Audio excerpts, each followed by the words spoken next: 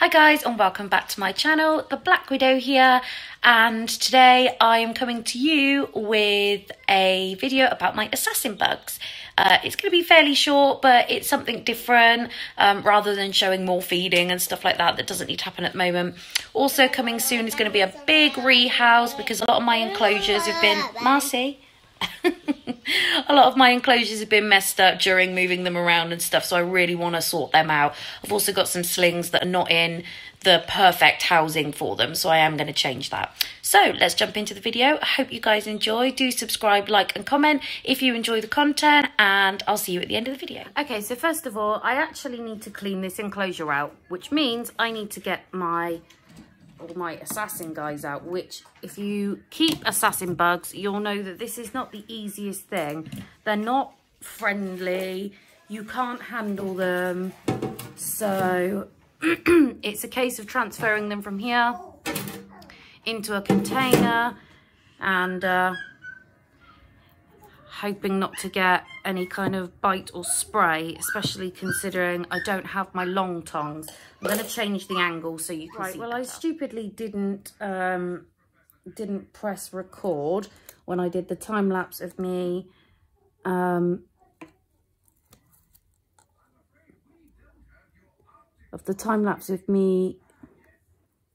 getting them in their temporary enclosure while I clean this out. These are always a pain to get out because I really don't want to take a bite from one of these guys. It would be incredibly unpleasant.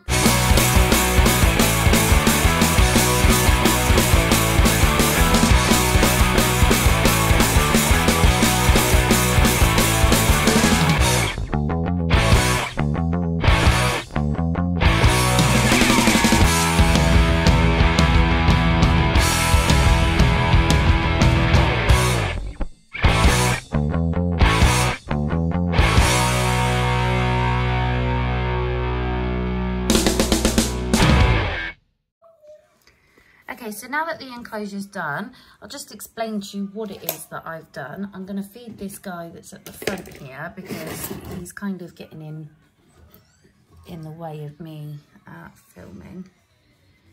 Oh, and the roach is running off.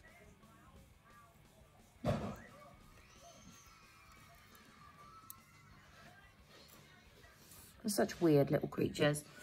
So what we've got going on here, assassin bugs are really easy to keep.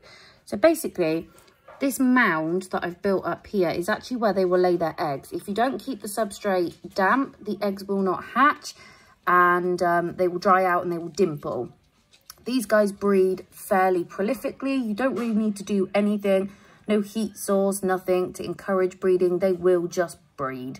And I keep them sort of, you need some arboreal situation going on because that's how they molt, is when they hang. Look at this guy. With his, I don't know what you would call that. It's not a fang, some weird appendage, but it's sharp. And they look crazy, don't they? So yeah. This is how I keep my assassin bugs. We have arboreal, cork, bark at the back so that they can hide out. And as you can see, they're all kind of congregating back there, probably making a plan of attack because I just messed up their enclosure and breeded it. But another thing about assassin bugs is they do get quite smelly when left, obviously, because of carcasses that are left after they've finished eating. Another thing about these guys, you do not want to get bitten by one of these. It would be really painful. It certainly wouldn't kill you, but it would hurt. Just take it from me that it would really hurt. I have never been bitten by one, so you know I can't give you an accurate description of what that would be like, but I can tell you that it really would hurt. These guys are pretty funny when they feed. A lot of the time you'll see them jump onto the food and they attack together as well. So you might get a few that will join up to eat one roach. They will fight over the roach. They will bite each other. That's also not uncommon. These guys need misting down, I would say, anywhere between 3 and 4 times a week. I don't leave a water bowl because it's not like a tarantula. I've never seen them actually use a water source, but obviously you can leave a water source if you feel, if you would like to. It's certainly not going to do any harm to leave a water source. There's 2 going for that roach right now. They're not overly shy. They will be out in the open fairly often, doing their thing, looking for food, you know, that kind of thing. And you can leave the babies in the enclosure. So you will get eggs will hatch, and you can leave the babies in there. You do run the risk of some cannibalization if you do not feed them often enough. I feed every other day, these guys, and I basically just throw a bunch of roaches in, a bunch of worms, whatever I feel like, and it usually does the trick. Let's drop one. So I'm going to throw a couple of roaches in, tap some of those in there. They're all coming out because they see movement going on. Some jumps. Yeah, very nice. Oh, this little one over here. Let's see if we can feed. Oh, he got one just when I was about to feed it.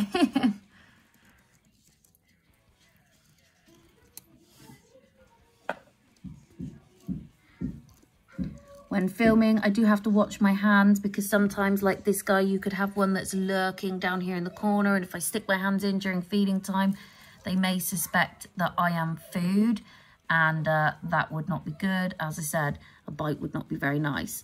They also have the ability to spray like an acid type solution, I guess.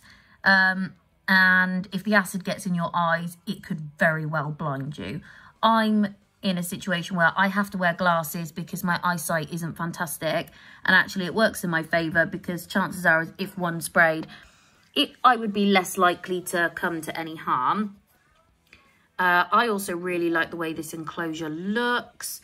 Basically, in about 6 weeks, 6-7 weeks, I will have a dig around here, see if any of them have had any babies. I wouldn't say I've got a huge amount of mature ones in here. They're all hiding at the back at the moment. They're fighting over this one down here. Let's see if we can give this little one something to eat. Sometimes I have to really watch some of the smaller ones because sometimes the adults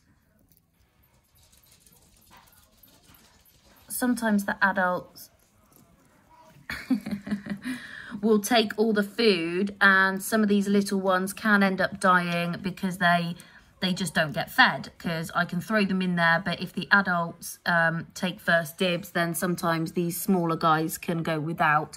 So I do try to hand feed, not hand feed, but obviously tongue feed to try and make sure that everybody is feeding. There's obviously a lot more assassins back there. See, these two are in a bit of a tug of war. Let's see if I can persuade one of them to let go and have a different one.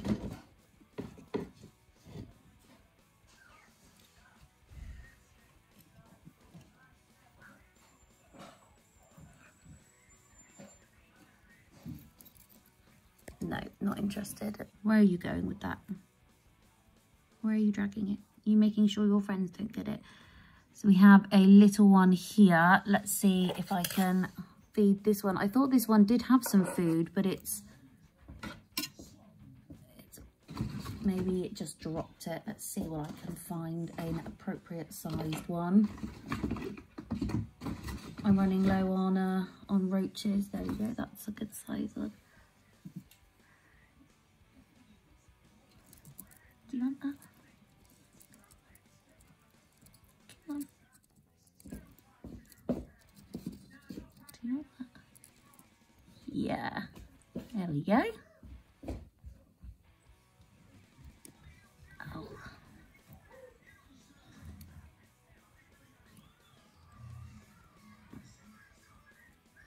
Get it. Get it then. you really are making this quite difficult. Come on then. Come on. Get it. You really need to sink into it, buddy. Come on. Oh. Yeah. Come on, get it.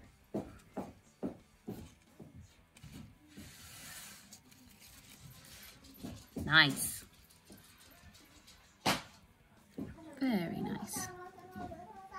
Yeah, these guys can be really savage and they can take on prey that is bigger than them. You're upside down, mate. They can take on prey that is, in fact, bigger than them. Have you got some food? It doesn't look like it. Would you like a roach?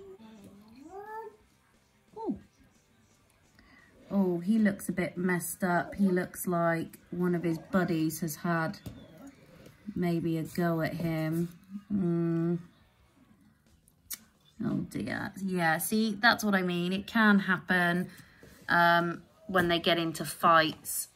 So you do have to be careful and kind of watch them. But there's not really much you can do. When they get into fights, they get into fights. And there's not a whole lot you can do about it. So yeah, that's all about my assassin bugs. Really easy to keep. So the basics are you need some fairly moist substrate, lots of cork bark and arboreal sort of setup so that they can molt because they molt hanging. Feed every other day or minimum every 3 days because otherwise they will cannibalize.